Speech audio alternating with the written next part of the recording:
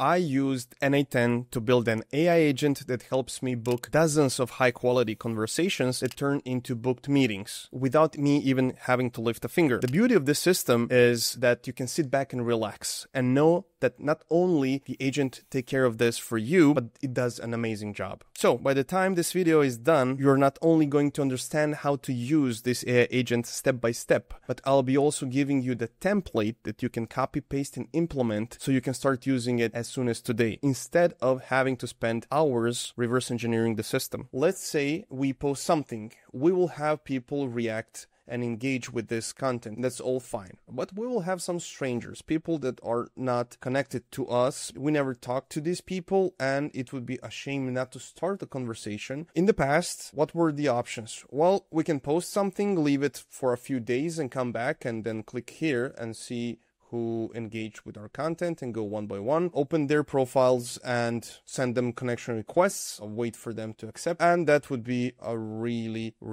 tiresome. So this is the first level that we can do. A level above that could be potentially create a campaign, or actually to build a list of people, reactors that engage with our content. This is cool, but I will suggest something even more robust than that. And that is to combine multiple platforms that can observe all of our posts over time. And even in the future, whenever someone engages, to notify us, and to have a workflow in place, 100% automated, that can handle that. So craft customized message and add these people to a HeyReach campaign in which we will have following steps. So if we're not connected, send connection request a blank one. Then when they accept, send a proper message that will have personalized message, and then we can have a fallback message, and that can be on an autopilot. You'll be able to download this workflow and to import it into your n8n account and use it as I'm using it. So we are simulating some data coming from Trigify,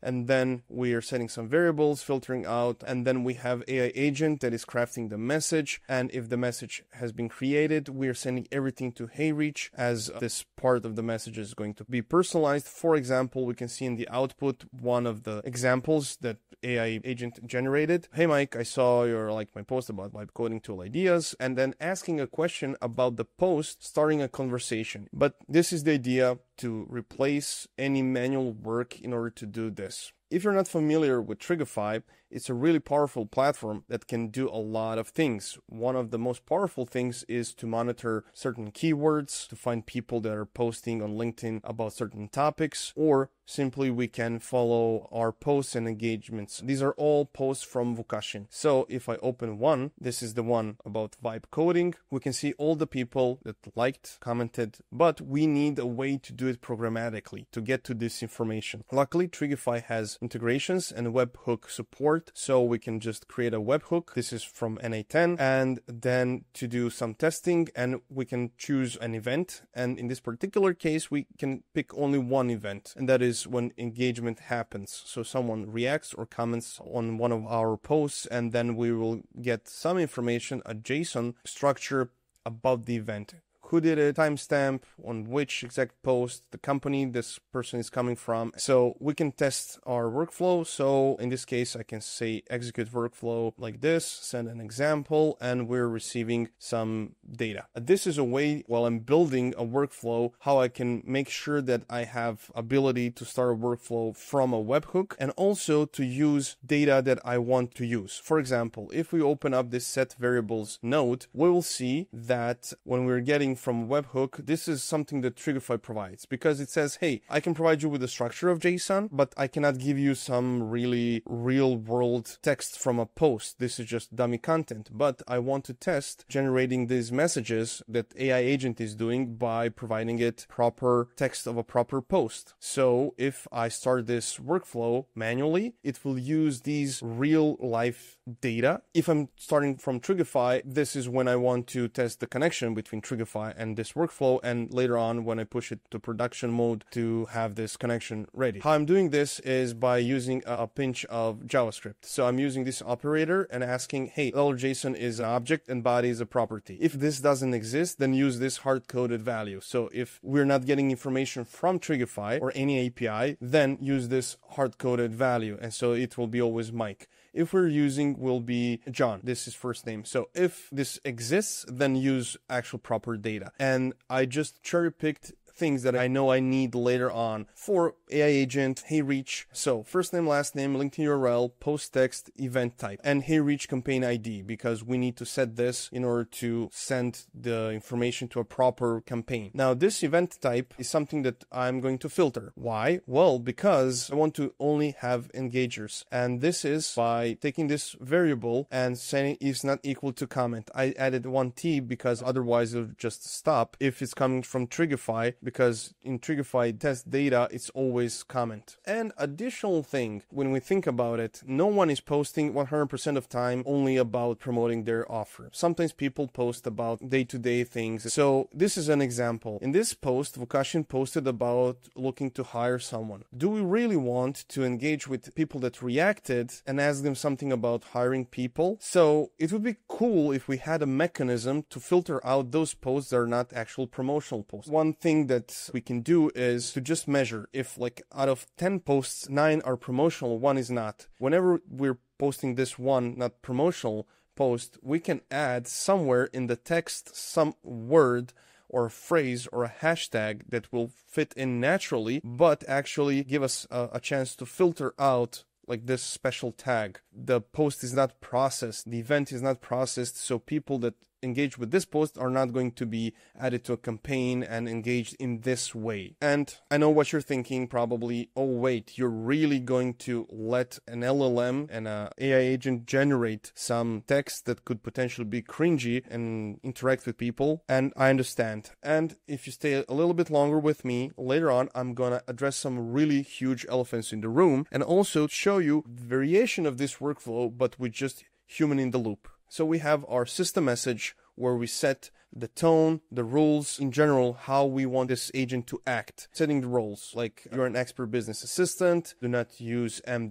symbol. This is really basic, and you can be more creative or add more information. And in the prompt, user message is actually the task, the job that we want it to do. So take this JSON post text. This is the variable that is populated either by our hard-coded actual post text or coming from Trigify. And if it's coming from Trigify, it will have this value and return null is a string and use Slack tool. Otherwise, take this, generate message on the template below. So, hey, first name, I saw you like my post about summary, and post question with some additional instructions how to do it. And some additional things. If you cannot do it because you don't understand something, etc., then just use Slack tool and let me know. And this if else is if it doesn't contain null, then push it to HeyReach, where we have an HTTP node where we're using an API of HeyReach to push this lead with additional information, this personalized message to this campaign. So we're using variables, ID, profile URL, first name, last name, personalized message, custom field, and this. One note about this. We can do this in 2 different ways. Because the way HeyReach works, every campaign has an associated list of leads. So we can choose whether to push this lead to a list or directly to campaign. In my view, we should use add leads to campaign. So this paragraph explains it nicely. For example, we have a campaign that's finished. If we add a lead to a list that is associated with this campaign, nothing will happen because that's the way how people behind HeyReach envisioned it. But if we're adding to the campaign, then the campaign will start again for newly added leads, which is, in my personal view, much better behavior for this case. So I would always use this and then follow the instructions in the documentation, how to craft this JSON and to send it to HeyReach campaign. So when it comes to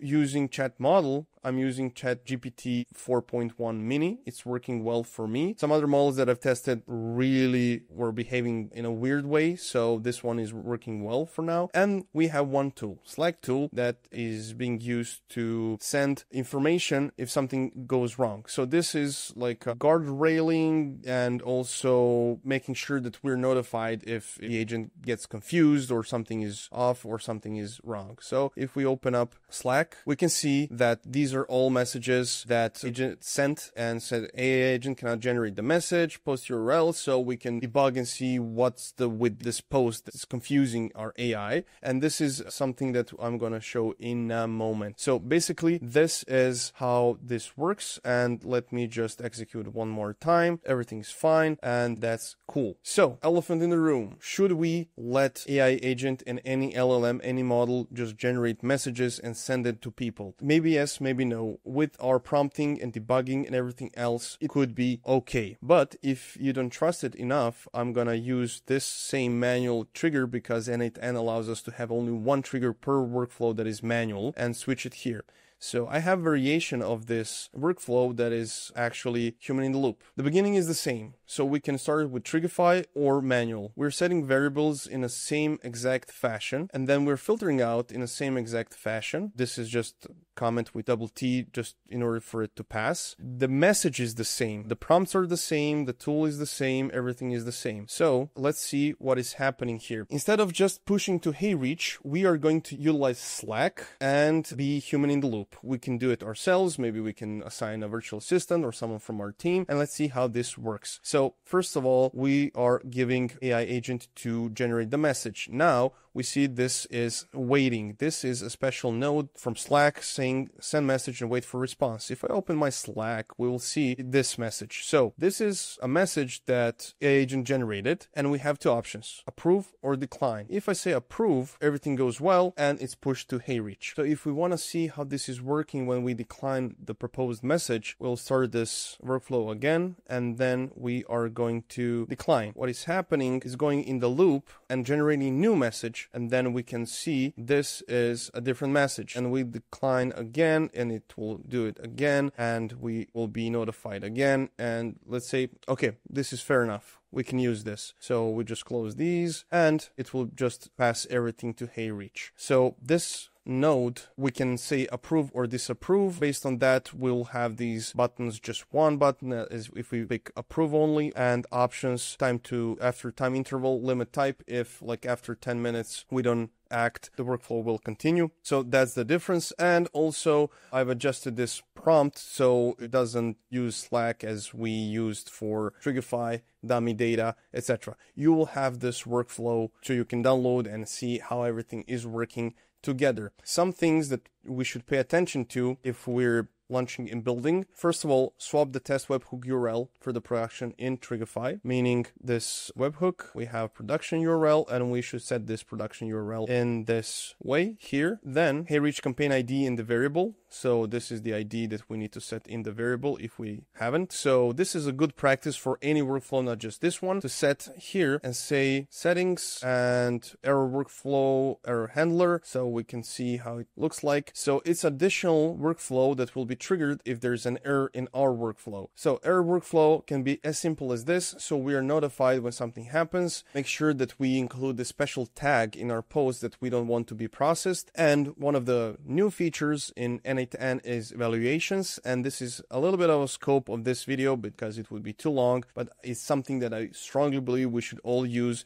And it's a way to test our workflows or AI agents. Similarly, we can test other things, especially in software development. We have different types of tests, and because AI agent and LLMs are a little bit like a black box, we can provide a spreadsheet with test cases and see how well it's generating content and whatever is doing what we want it to do. So this is something that is super important. And again, we have to conclude two different things: 100% automated and human in the loop if we don't trust LLMs enough, so we can approve or decline messages that are being sent either by us, our virtual assistants, our marketing team, sales team, you name it. So once again, head down to the description of this video to grab the template if you haven't already. This is because you can implement it in an afternoon and have it start high quality conversations right away, because it's that easy. But if you're still struggling a little bit what to say in your cold DMs and you want to get really good at crafting DMs in general, or or for these automated systems. In this video, we're gonna take a look at Alex Hormozzi's best advice for sending cold DMs. If you're not familiar with him, he basically grew his company to a $46.2 million evaluation and he exited it. And a massive part of that was going through cold DMs. So if there is anyone you want to listen to, that's probably Alex. So see you over there.